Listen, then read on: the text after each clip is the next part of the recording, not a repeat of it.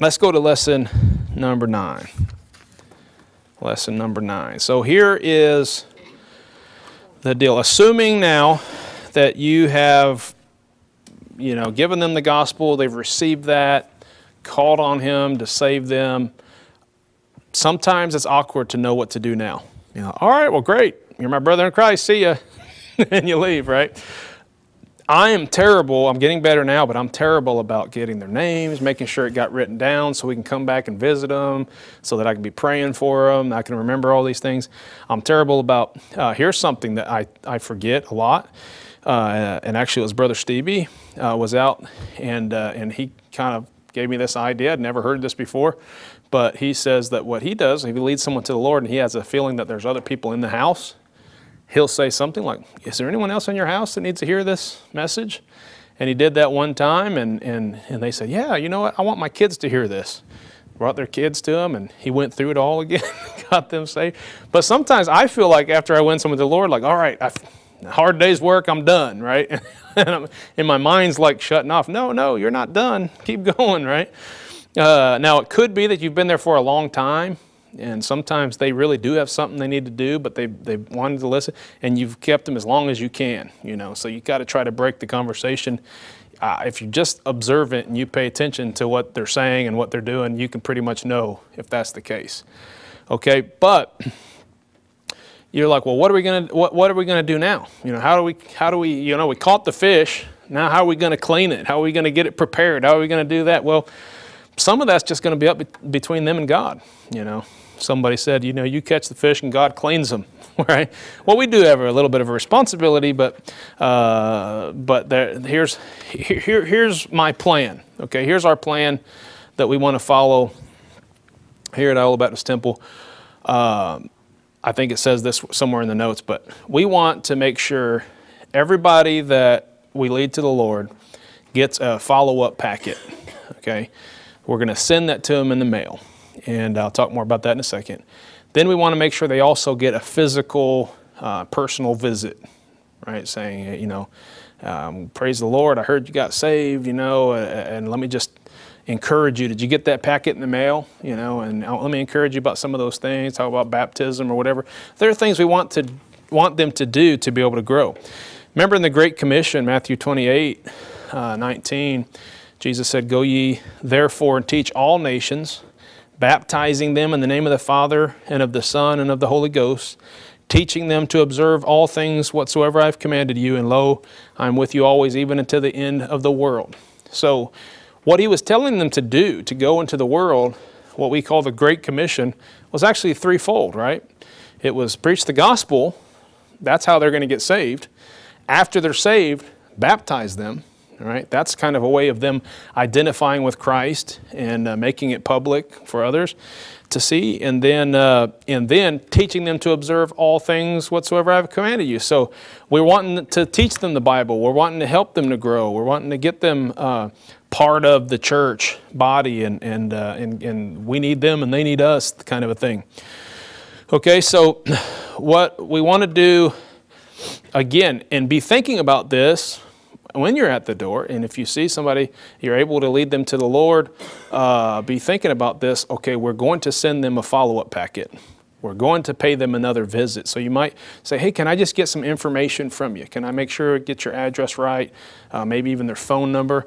What I usually do when I go soul winning is I'll have a bunch of cards that we take, either the invitations or the tracts, and then I'll also have another card where you can write down if, maybe they didn't get saved, but maybe they're Christians and they don't have a church home, and you want to go back, visit them, or send them something. There's always going to be things that you need to write down, and that's a good thing for the silent partner to do too. But so before you leave the house, what I'm saying is try to get some of that contact information.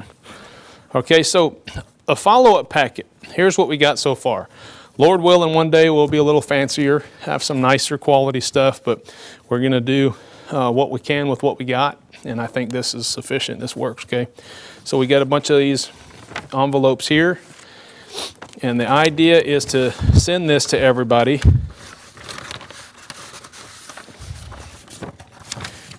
And on that next page, in your workbook, I've listed all the items that we have in these packets, okay? So, first of all, we want them to have this letter. It's a letter from the pastor. That's your blank there, letter from the pastor. Okay, I thought it'd be nice. If they're going to go to the church, they might want to know a little bit about the pastor of the church. And so here's a letter that I wrote to him. Unfortunately, it's generic. We thought about typing their names in, but it's going to be easier right now, I think, to make it a little more generic and have a bunch of them ready. But just says the basics. You know, your friends at Iowa Baptist Temple rejoice with you, and talks about some of the stuff in this packet, and just as encourages them, gives them the information of the church and everything. Once again, the second thing is our invitation. Now, these packets I have made up are for the work in Kansas City, but we are also making packets with the Iola information. We already have a lot of that, but this is the one that I had prepared.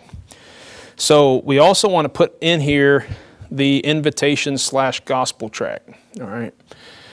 Now, they should already have one, right? Because you were at their door and you gave it to them, but they may have lost it. And it could be that they really have to be refreshed and reminded on this. You know, that doesn't mean necessarily that they're not saved, you know, if they're not remembering all these things. And certainly we know that there are times where somebody made a profession and really didn't get it. And they just led us to believe that they did. We know that happens. So it could be that they'll read this again. We've already preached, planted the seed. Maybe this time they'll be like, oh yeah, I remember he said that. And maybe this time it'll be, you know, the real deal.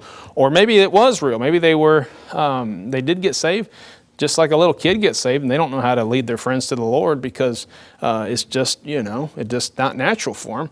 So this helps them to be able to read that again, you know. Another thing is somebody in the family, hey, who's that from? Oh, it's from this church, Iowa Baptist Temple. Yeah, I remember talking to that guy the other day. Maybe that's an opportunity for them to take their first effort at winning someone to the Lord. Yeah, he was telling me about how you know, you don't have to do works to go to heaven. You just trust in Jesus Christ, and, you know, who knows? So we want to make sure they have that. We put that in the packet, all right? Then the next thing is, like I said, what we want to get them to do is take the next step. So somebody gets saved, what's the next step? Baptism, okay? So I gave them this pamphlet on baptism. And I've taken the information in here. This is just a pamphlet that I wrote on baptism, and I've taken that and made a video out of basically the same material on here, and I put that video online. Okay, and so, but some people like to read, take their time and really soak it in. They would read this maybe, and it explains to them the importance of baptism, maybe clears up some misconceptions that they have on baptism. A lot of people have been confused because of the Catholic teachings or some of the Protestant teachings that put an emphasis on baptism for salvation. This explains that that's not the case. Then the next blank there, a pamphlet on the importance of church. You know, what about church membership? Why is it important to go to church?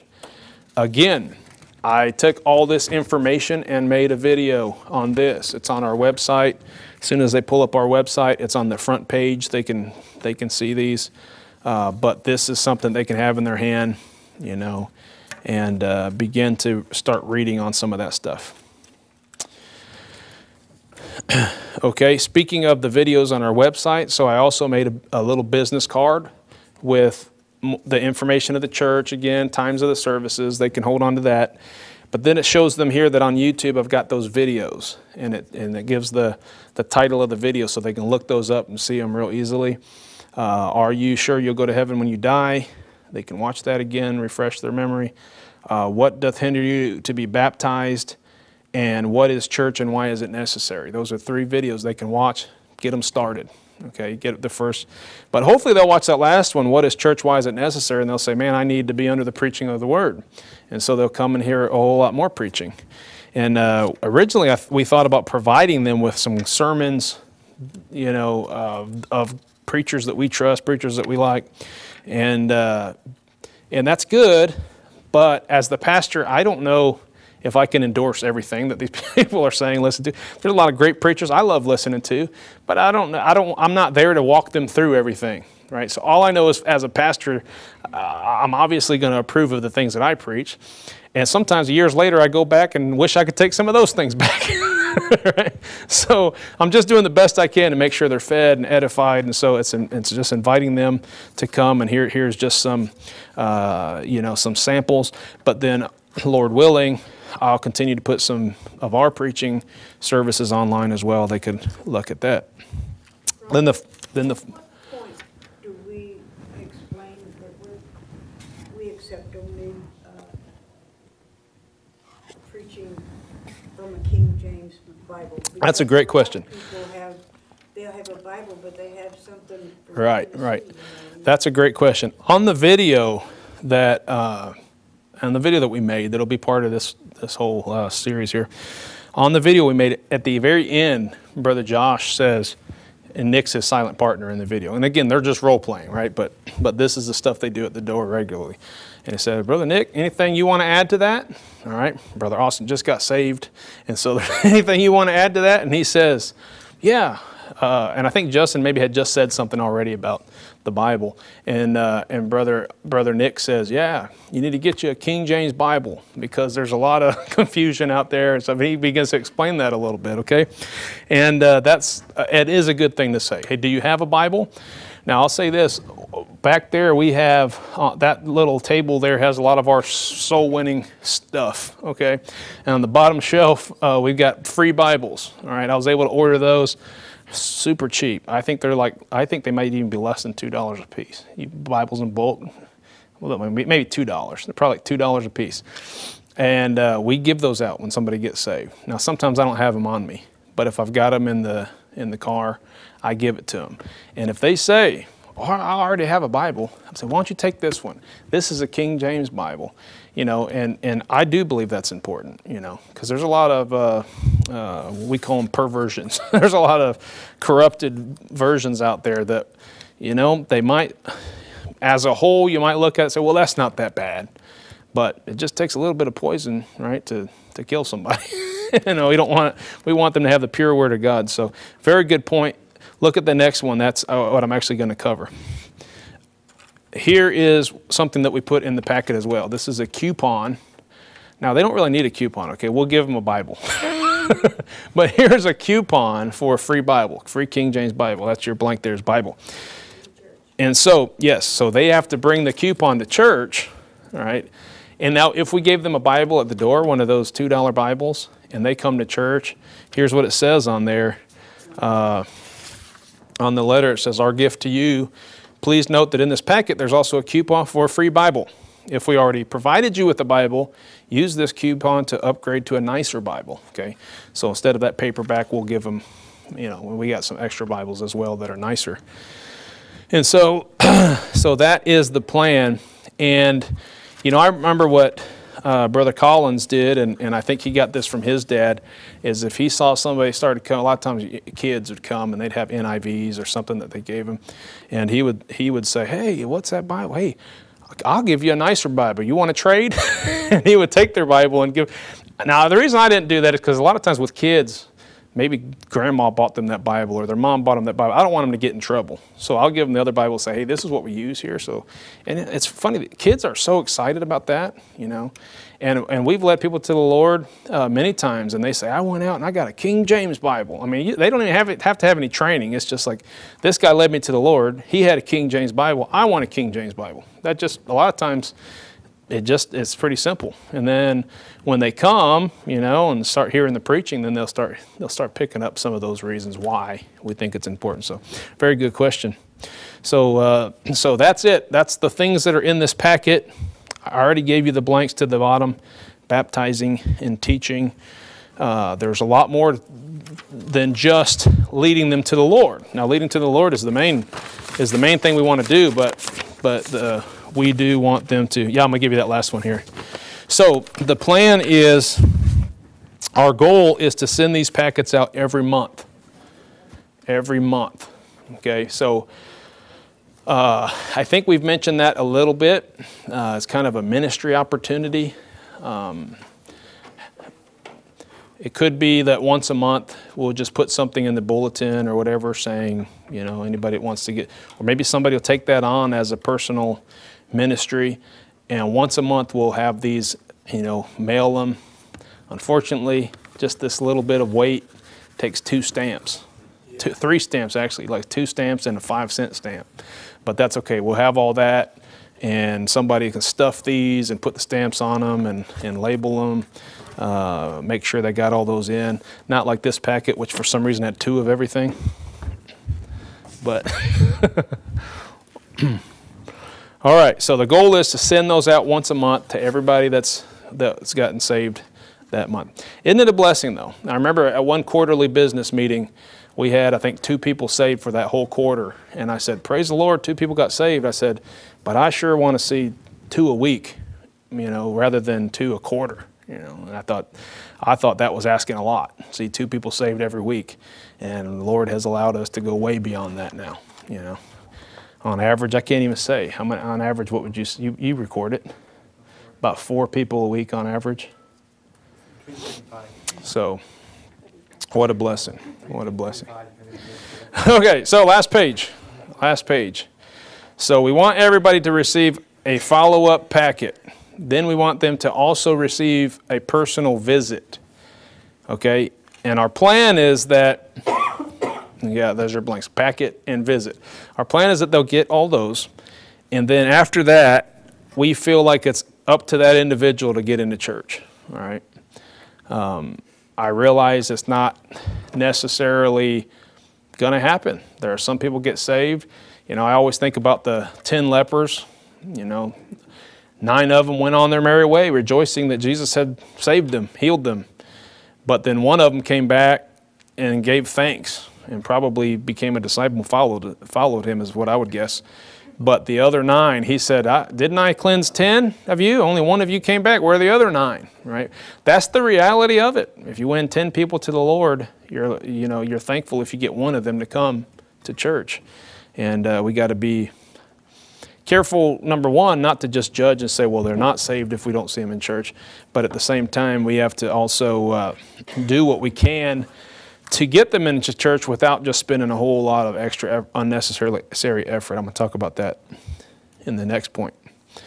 So when they do visit the church, however, you give them the packet, you visit them one time.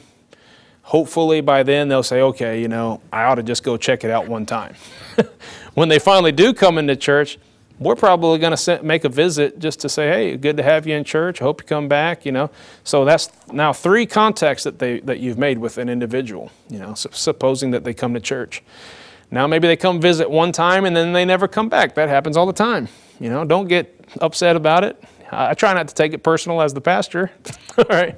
That's just the reality of it. They might come out of obligation or maybe just a genuine interest and then never come back. Well, what we'll still do then, Lord willing, is when we have a special service, we've still got their contact information.